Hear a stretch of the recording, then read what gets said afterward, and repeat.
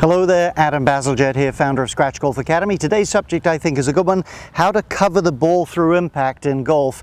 What does it mean to cover the shot? We'll show you what that is, how to do it, checkpoints and drills, etc. Kind of an important subject. Let's get started in just a moment.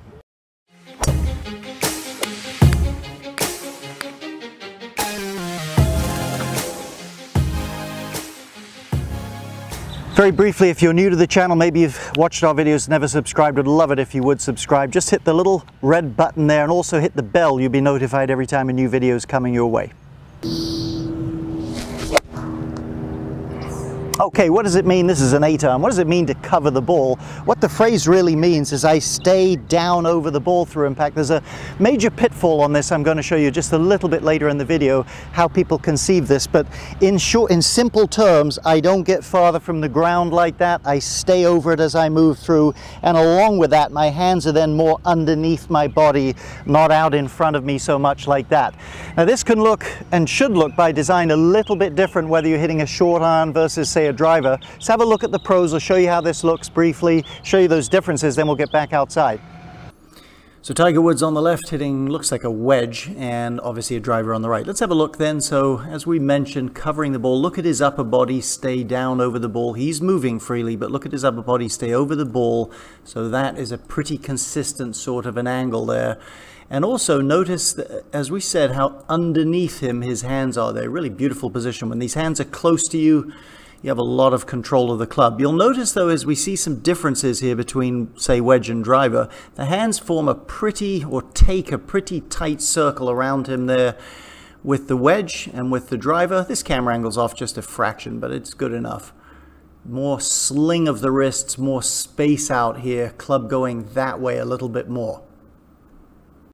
So why would there be these subtle differences between, say, a short iron and driver? It just depends what you're trying to do at impact. With a short iron, I'm trying to squeeze the ball off the turf, compress it against the club face a little bit. I'm also trying to get more of a correlation, let's say, between the body motion and the club in terms of squaring it up. Certainly the hands play a role in that, but I feel it more connected to my chest turn and less independent with the hands. A driver, of course, I'm trying to hit up on it, number one. I don't want to squeeze down into the tee.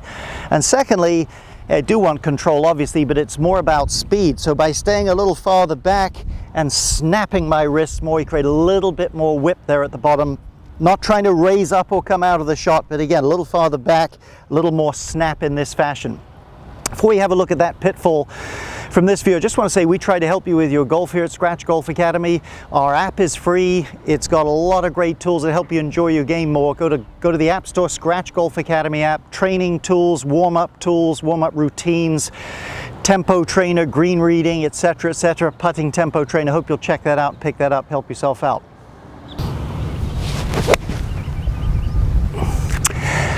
Okay, let's have a look here at a big misconception. I mentioned this earlier in the video. People tend to think that everything relates to the ball, and so how that translates in this thing, they think the amount they're staying over it is always related to where the golf ball is. That is the wrong idea. How much you're staying over the ball, the amount of bend you have, is always measured in relation to where your body is aiming. So a good image, I think, for you as you come down, hey, you're trying to keep this chest down, or at least maintain its position, but you should be doing that while sweeping around. I like to imagine a big flashlight sticking off my chest, pointed on the ground. It would make a circle more on the ground there, not arc up away from the ground. But if you just think staying down over the ball, you're probably going to stop your turn and it just won't give you good motion through the ball. Now let's talk a little bit more about, if you're going to stay over the ball, what allows you not to hit it fat? What allows you not to start sticking the club in the ground? Big pitfall on that I'm going to show you in the final segment in just a moment from this view. You're going to want to know that, because this will mess it up if you don't have that in your mind. But let's just say this: when you bend the trail wrist, you narrow the radius of the golf swing. You bend that, the club gets closer to you. So there needs to be a conjunction, if you like, between this sense of feeling snug in motion and a little bit of a bent trail wrist. I'm exaggerating it just a bit here. Those two things offset each other nicely. And like anything else, you got to get a little feel for it. Let's do a little small shot here. Pitch 130 or 40 yards like so. I could really feel myself stay down in there. I could feel that key little bit of bend there that allows me to compress the ball well.